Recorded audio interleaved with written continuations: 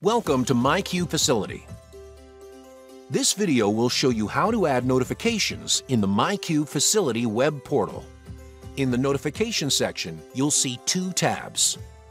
The Recent tab will list only recent notifications that have gone out. If you're just setting up a new myQ facility account, this tab will likely be empty.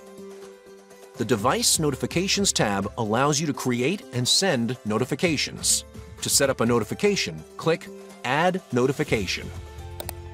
Commercial door or gate notifications is the most common option for notifications, but there are other options. If you have dock management at your facility, you can create notifications under Dock Session Notification. Click Commercial Door or Gate Notification, then click Next.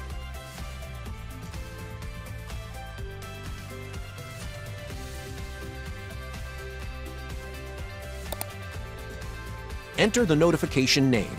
Choose something specific, such as Door 1 Open. Next, choose one of the three trigger options for the notification. Choose when the notification will be sent and your day and time settings.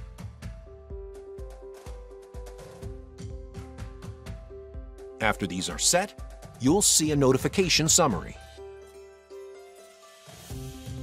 Select which device or zone this notification will apply to. For multiple doors, you'll choose the corresponding zone.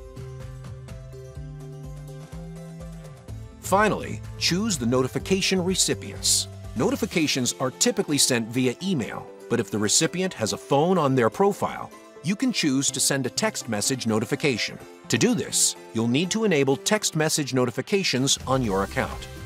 At the upper right, click on your profile name and go to Facility Settings. You'll see a number of options you can toggle on and off. Select to turn on text notifications. 3,000 text notifications are allowed per month. You can see the remaining number listed here. Click Save. For further information, speak with your Customer Success Manager or visit our support website. Thank you for choosing LiftMaster, powered by myQ.